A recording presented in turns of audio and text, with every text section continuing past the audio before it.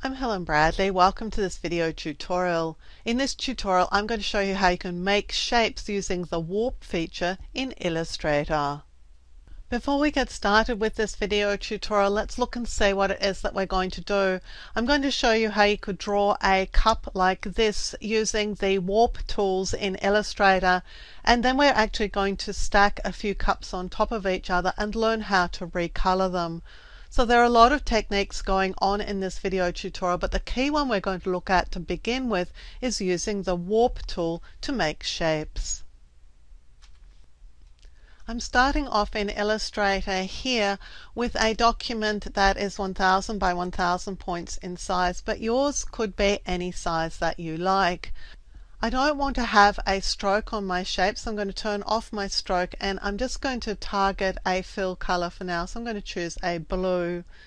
And one of the reasons why I like the warp tools is that they create some organic shapes that are very, very smooth, and you don't have to actually work on the shapes yourself because Illustrator will do it all for you. So we're going to start with the plate for our cup and saucer, and this is just an ellipse.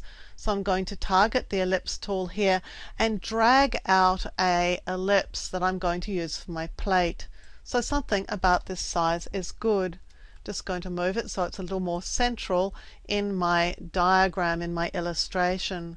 And with it targeted, I'm going to choose Effect and then Warp.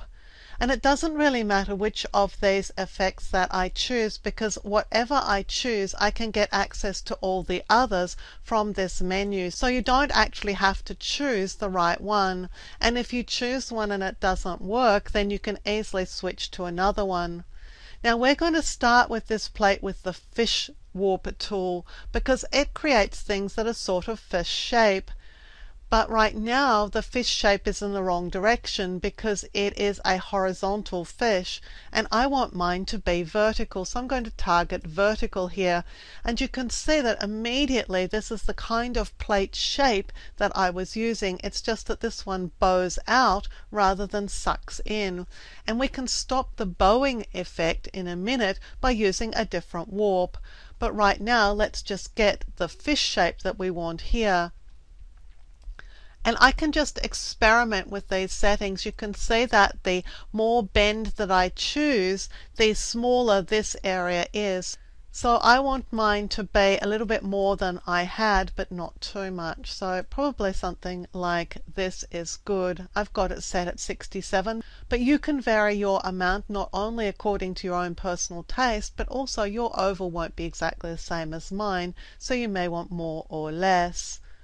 I'm also going to see if I can apply some vertical distortion here and how that's going to affect the shape.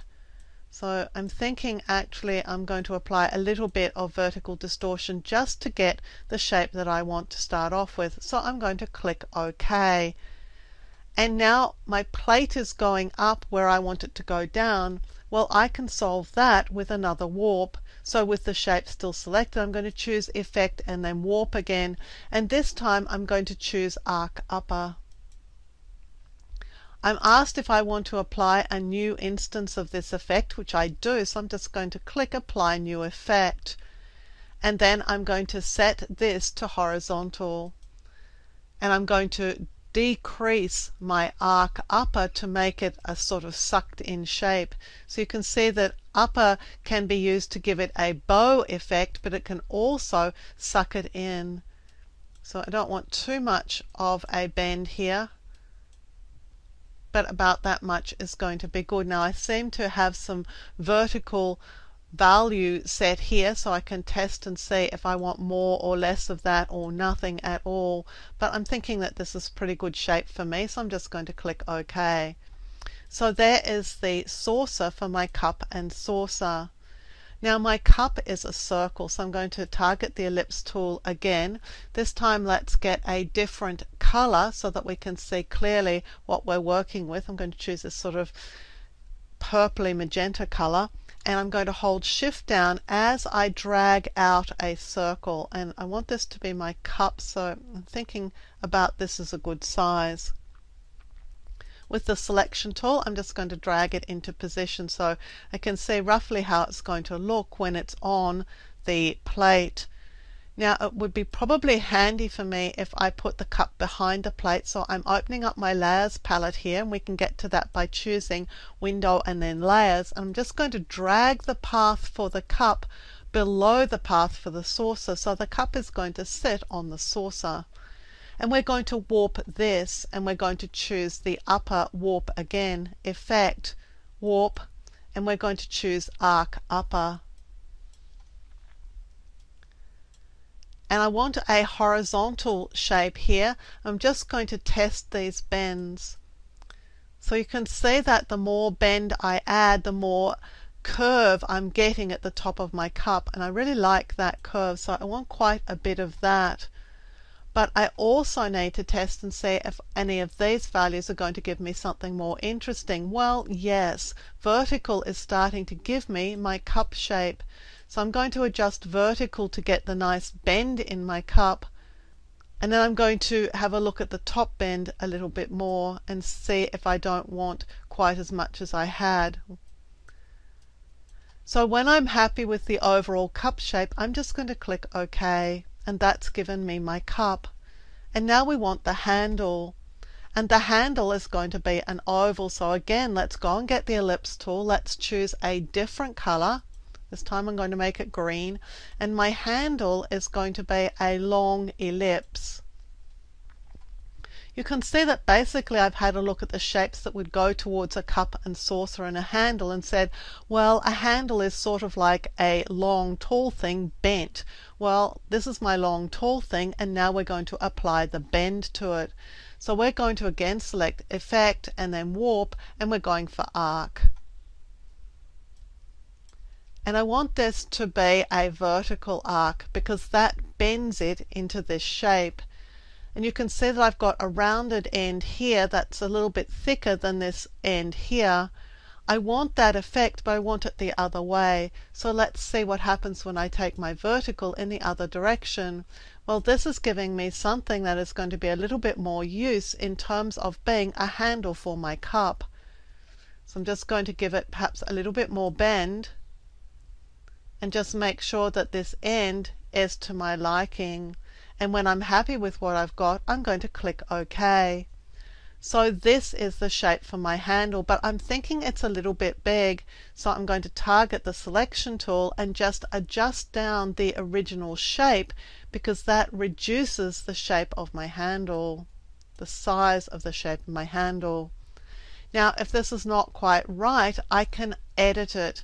To do that, I'm going to choose Window and then Appearance. And in the appearance, you'll see that there is a warp here. You can see it's a warp arc, and if I click on that, I'm going to open up this panel again so I can make sure that I have enough of a bend on my shape here, and click OK. And I think it needs to be just a smidgen smaller still. Now I need to rotate this around to be the handle of my cup, but look what happens if I try and rotate the shape as it is. You can see the shape's not rotating, it's actually distorting. And the reason for this is that the warp is being applied to this oval here rather than the oval I started off with, which was the oval that was upright. So I'm just going to put my oval pretty much back to where it was. And I want to rotate this finished shape. Now the way that I can do that is to expand this appearance. So instead of this oval, I'm going to have a shape that is actually this curve here. So with my oval targeted, I'll choose Object and then Expand Appearance. And now you can see my shape is actually this curve, not the original oval. And now I can rotate it, and it's going to rotate perfectly. So let's take it down and make it the handle on my cup. And I can decide whether I want the handle in front of the cup or behind. I want it behind, so again I'm going to target this layers palette here, and here is the path for my handle, and I'm going to just drag it behind the cup. If it's on a lower layer in the layers palette, it appears behind the objects that are higher up in the layers palette. Now I've got my first cup. Let's target each of these shapes and let's expand their appearance so that we can rotate them. Object, Expand Appearance, and then here target the cup and choose Object, Expand Appearance. Now that fixes these shapes to their current shape, so I can do things with them. One of the things that I can do with them is to select over all three shapes, hold the Shift key as I drag downwards, and that will allow me to make this cup and saucer a little bit smaller. And I want them to be a little bit smaller because I want to stack two more on top.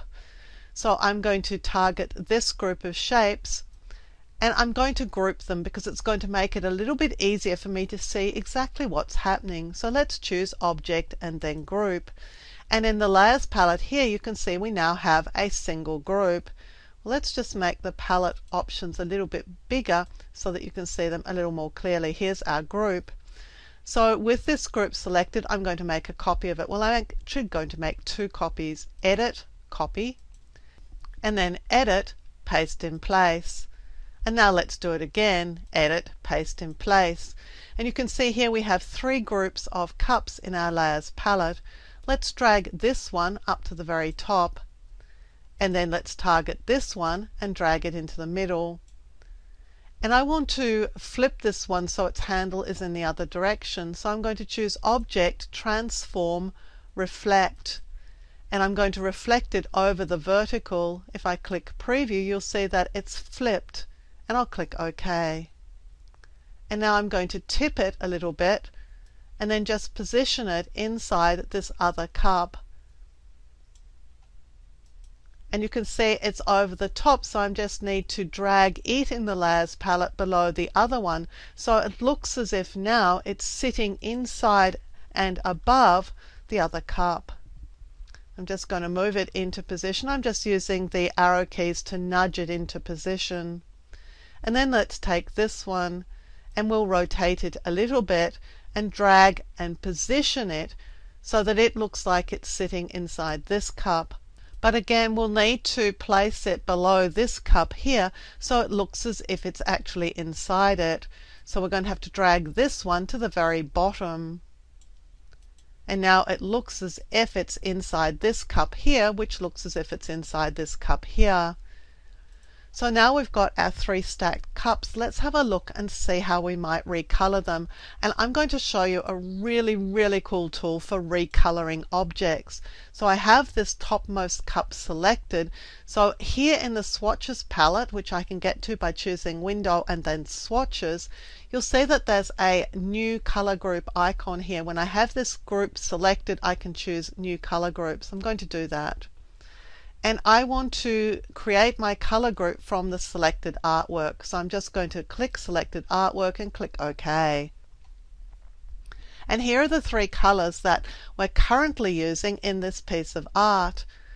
With the piece still selected, let's click now on this icon, which is Edit or Apply Color Group. And this opens up a panel where we can see the three colors that we're using. Well, we can do things with those colors. For example, we could randomly change the saturation and brightness of the colors. Or we can rotate the colors around so that what was the handle color becomes the plate color, and so on. We can also click Edit. And here we can change the colors by dragging on these handles. And what this allows us to do is to change the colors. The actual relationship between these three colors is still the same. You can see that they're always going to be almost perpendicular to each other. So bringing the slider in makes the colors a little less saturated and a little more like pastels. Dragging outwards gives us more saturated color. And we can drag some of these independently of the other. So we can change the saturation of individual colors. So if we find a color group that we like, let's just find something that looks pretty good for this shape and that looks a little bit different to what we had before. Let's go back to Assign, and I think I might just rotate these around to get a different grouping. And when I'm happy with this, I'm just going to click OK. And I'm prompted to save changes to my swatch, so I'll click Yes. And now I can go back and do exactly the same thing to this middle cup. Select it, click here to create a color group of the selected artwork colors. And then click on this circular icon to edit or apply a color group. I'm going straight into edit this time. Now this time I want to break the link between these colors, so I'm just going to click here, and this will allow me to recolor these cups, or this particular cup, without keeping the same relationship between the colors that I'm using. This time I can make the colors equally spaced around the color wheel instead of interacting with each other in a perpendicular arrangement. Let's click on Assign and let's see if a different mix of these colors. Well, this is a different set of saturation. This is a different rotation of the colors in the shape. When I find something I like, I'll click OK and then Yes to saving the changes. So you've seen now how to create shapes using the warp feature in Illustrator. It allows you to create interesting organic shapes from simple shapes like circles and ovals. You've seen how to stack and rotate these shapes and why you have to expand the appearance to be able to successfully rotate them. And then you've seen a wonderful tool for recoloring your artwork. I'm Helen Bradley. Thank you for joining me for this video tutorial. Look out for more video tutorials here on my YouTube channel. And consider subscribing to my channel and you'll be alerted when new videos are released. And visit my website at projectwoman.com where you'll find more tips, tricks and tutorials on a range of applications, including Photoshop, Lightroom, Illustrator and a whole lot more.